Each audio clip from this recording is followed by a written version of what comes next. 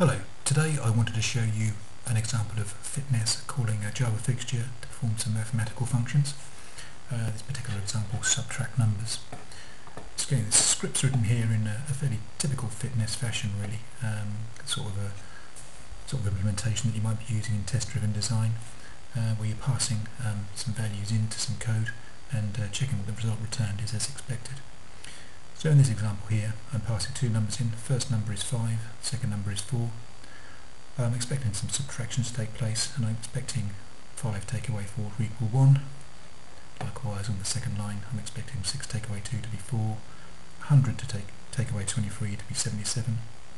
But here I've put this one in deliberately as a failing test, so 500 to take away 1, I'm expecting that to equal 10, so obviously that's going to fail. Just quickly show you the Java fixture code behind the scenes here.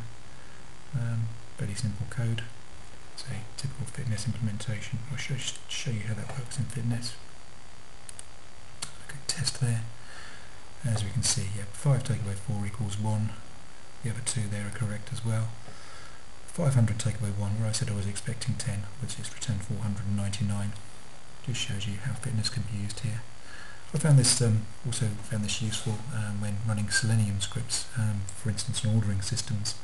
What you can do is use Selenium to grab values from the screen, so you could grab the number of products ordered before you ran a test, order some products, and then go to the reporting screen and grab the number of products ordered afterwards, and you just want to make sure that that number's been incremented by 1. So it's just one possible use of this type of script. Thank you.